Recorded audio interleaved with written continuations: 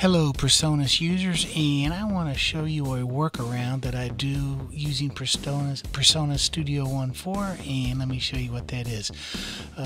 You can see I've got my piano roll on the bottom view, and I've got a drum track and a bass track, and I want to add some MIDI synthesizer onto this, and then I want to be able to edit it, but I like to edit while I'm listening back to it on a playback. So let's just go ahead and do that. Let me go ahead and record something quickly to use for demonstration. I'll get that set up. Here we go.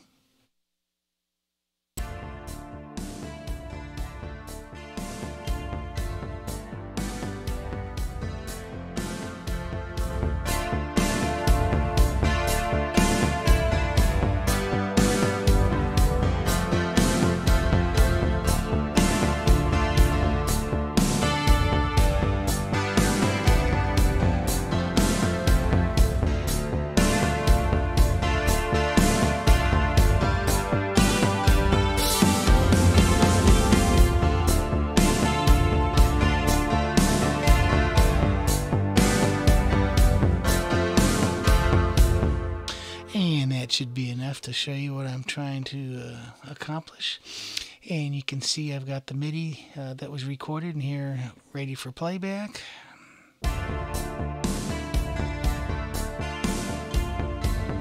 And you can see that it automatically will scroll. I've got the auto scroll turned on. I can turn that on and off with F on the keyboard. With it off, you notice it will not auto scroll. Turn it on and it starts to scroll, which is what I want. Okay, good and fine. By the way, if you look at my record panel here, I have my input quantize off. I purposely do that to try to get a feel, but obviously I'm making a little bit of mistakes. So let me just go ahead and move on with this and show you what I'm talking about. I've got my finger on the F on my keyboard. I want to make some adjustments. When I move that, my auto scroll automatically clicked off, if you notice that. Watch my auto scroll up here. Off. Now I click my F and here we go. Make an adjustment. See, it went off.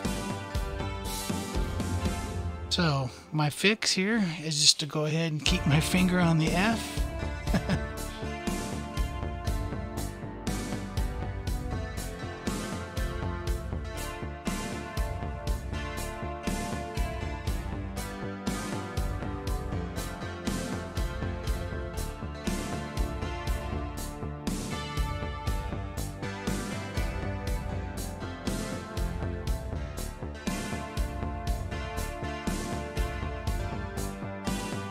And there you have it. Keep your finger on the F. You can see I've got my hand on my keyboard ready to go. I make that adjustment. During playback, it goes off. See how it went off? Hit F. We're back to home base there, so to speak. So that's the workaround PreSonus Studio One 4, keeping the auto scroll on, and while you're editing MIDI in the piano roll. And I find that very useful. Like I say, I like to zoom in when it's zoomed out like that.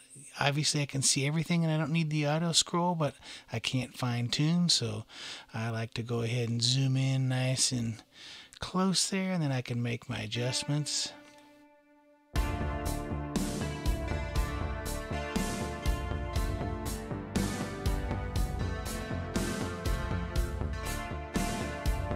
And that's it. Workaround for auto scroll and PreSonus Studio One 4. Thanks a lot, guys. We'll see you in the next video.